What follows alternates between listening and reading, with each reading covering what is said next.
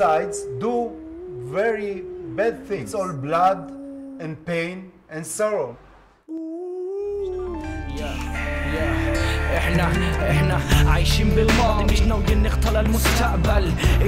Israeli missile strike finds its mark. I'm the son of a Holocaust survivor. I have nowhere else to go. I'm gonna be back. If not, my son will come. We'll never forgive me.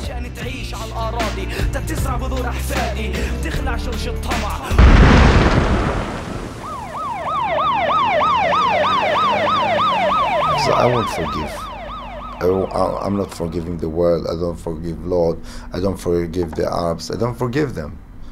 I forgive them when they give me my son back. But I can try to reach reconciliation, because this is the way to stop the conflict. Here we are, welcome. welcome. رغم إن يعني قلبي محروق وزعلان على ابني، كان بس يصير تفجيرات يعني في إسرائيل ويصيروا ينقلوا في الأطفال وفي هذا، كنت أبكي يعني كان ابني، وهذا يعني زي ما أنا حاب أعيش لازم غيري يعيش. Next weekend we are gathering together, families will be Palestinians and Israeli in Jerusalem. Then you meet very families like me. Why we came here today to raise our voices, to call for peace.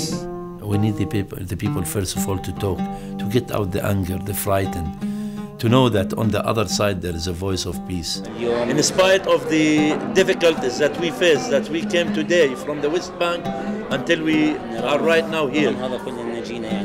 In spite of this, we cross over the difficulties and we came to shake hands and to know you and to know each other more closer. Making the peace, it's not something like a Polaroid picture.